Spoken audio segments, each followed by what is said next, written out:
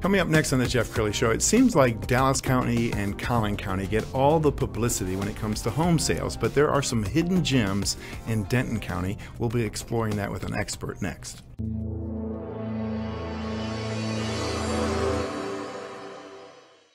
Many are predicting that the worst is yet to come, which is unfortunate, said one person here. Until now, they've enjoyed the reputation of being the nation's icebox. Watched a burglar in his home this morning by webcam. As a journalist of over 25 years, stories are what make my world turn. Reporting live from the Dallas newsroom tonight, Jeff Crilley, Fox 4 News. But in 2008, I took the jump from my familiar life and started a PR firm from my home. We're talking about anyone with a camcorder like the one I'm using becomes a television network. We started slowly growing the company, and we now have over 100 clients, and we've branched into the world of live digital broadcasting. I now own 8 different TV studios and have a huge team, and the stories that I now get to share are sometimes the most important of my life. Life has a funny way of coming around full circle. This is the Jeff Crilley Show. Well, if you've lived in North Texas for any length of time, many of you remember when Plano was just a small town and Frisco was just a little, dot on the map. As those cities were growing and growing, they were getting a lot of media attention. Trust me, I was one of those reporters covering the boom in Collin County. But right next door is Denton County. It doesn't get a lot of attention, but it should. Talking about that today, Tina Bryant. She is with the Bryant Real Estate Group. That's the Realty team. Thank you for coming on the show. Thanks for having me. I appreciate it. Well, first, share us your journey. So you didn't start as a realtor. You started in interior design? I actually started doing design work. I started as an apprentice and then had my own company in Oklahoma before we moved here in 1988, and then was a stay-at-home mom for a while, and then kind of started learning about how to design and build custom homes, and did that for a while, helping people design their floor plans and GM and project manage custom home building. And then my husband and I were flipping, and we thought, why not real estate? So I've been doing that also since 2005. 2005. So you hit that Great Recession. Yeah, remember what that was like. This. You're like, hey man, it's easy to sell homes. It's had its ups and downs. But so you've seen many cycles. What cycle would you say we're in now? You know, people say to me, you must love it in real estate. And this, honestly, is probably one of the hardest cycles because values are all over the board. And comps are just a starting point, whereas they used to be what you could base offers off on, and they're a launch pad now. Wow. Okay, so let's talk about some of the hot communities in Denton County. I think most people know Denton. They know, the universities up there. But outside of the city of Denton, what are some hidden gems that we should know about? Well, right outside of Denton, there's actually a community called Harvest Meadow, Pecan Square, Canyon Falls, or just to name a few. Obviously, there's more as you get down towards South Lake or over toward Frisco, but that's just a really hot market right there. There's a lot of people wanting to get into those 3 communities. And school systems are good? Yes, that's one of the reasons why they're coming. Those communities have a lot of in-house events for families, for young children. The schools are right there located, so that makes them even more sought after. Well, let's talk about first-time home buyers, because I know you're passionate about helping young couples get into a home for the first time. What does the market look like in Denton County for first-time home buyers? It's really very challenging for a first-time home buyer. First-time home buyer used to be able to get into a home for $100, $150, $200, maybe $225. But if those people didn't buy a couple of years ago, now that same home buyer is probably having to buy something around $300,000, maybe even $400,000 for a comparable home they could have 2 years ago. Yes. Which is making it very difficult for them. Well, I know one of the challenges has been there just haven't been a lot of inventory out there. Now with interest rates, are some people starting to put their home on the market saying, gosh, I kind of missed the up. I don't want to get caught in a down. Are they putting homes on the market? Homes are definitely on the market. The challenge is because there's so little inventory, then you have to strategize with your home seller and buyer as to the right timing.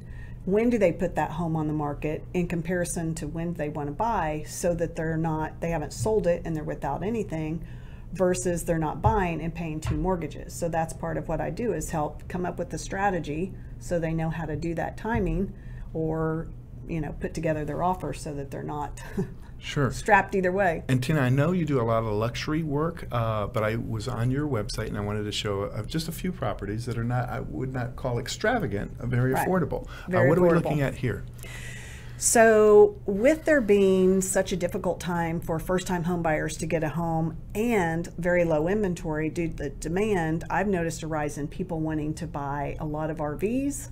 They want to try to get something that they can live in that maybe isn't an apartment or a rental because of the rising rental rates. And so that first was a client of mine that actually we've sold property for, bought investment property for, and he also had an RV lot, and so I'm helping him sell an RV lot that is actually on Richard Chambers Lake, just south of Dallas. So you can have your own little spot on the lake in your RV or tiny home, and that's what that first picture Love is. it. Let's look at the next one. So this was a first-time home buyer. I actually helped this client buy the home in 2015. They're reselling it. They love it because they've made almost $200,000 since then on this little home. Nice. Right off of like 114 and 35W. That's a very much expanding area. If you've been down that way, you're seeing 114 getting expanded to take you from Roanoke on west to accommodate all the subdivisions going that way. And I think we have one more. And now this one actually was in Denton.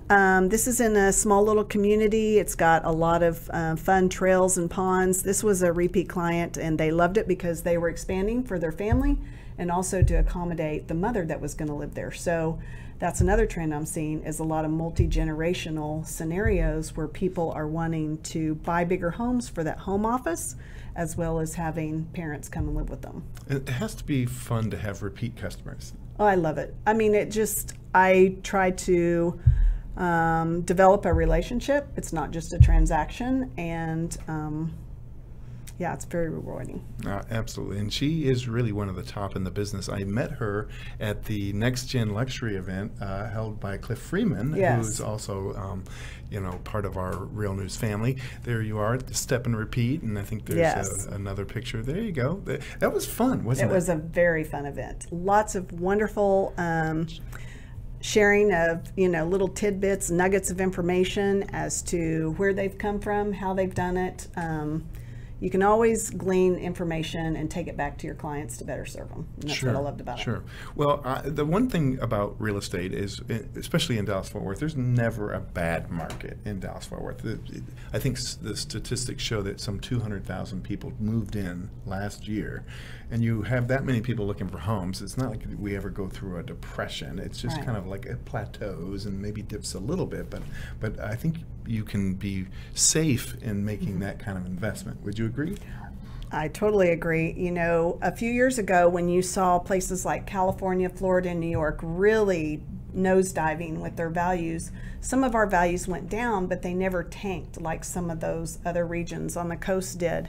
We have a very stable market. We literally have more demand than the supply is. Yes. In fact, we could go into next year with all the homes being built, and I don't know if we would still accommodate them just because we have a lack of materials for these builders to build and lack of contractors to be able to get it done. So we have a very good housing economy right now. And I know, especially after the tollway, we're growing all the way up to Oklahoma. Yes, and 75. the tollway is... I've heard that like Sherman is now almost becoming a suburb. It is. What's happening north of Denton County?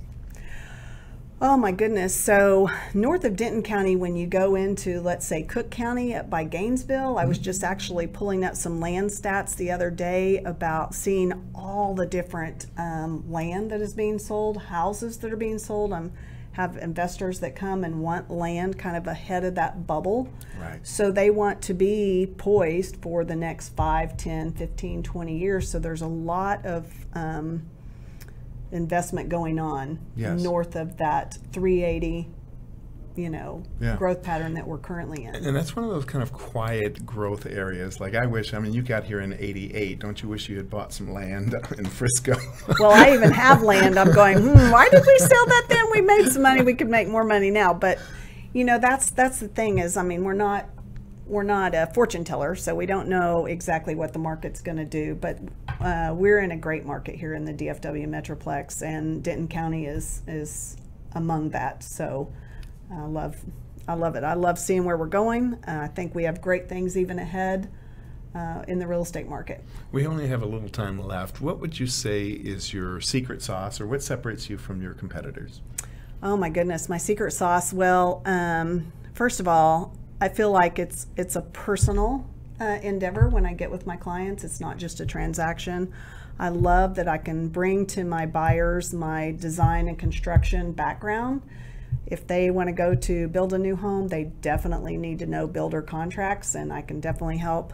If they're selling their home, I can help them stage it. So I think I go beyond just knowing real estate. I know some other factors around all things real estate that have really served my clients well. Outstanding. You've been a great guest. We'll have to have Thanks you back. for having me. Tina Bryant, we're going to end with the website, which is DentonCountyHomesource.com. Thank you so much for coming on the show. Thanks, Jeff. You bet.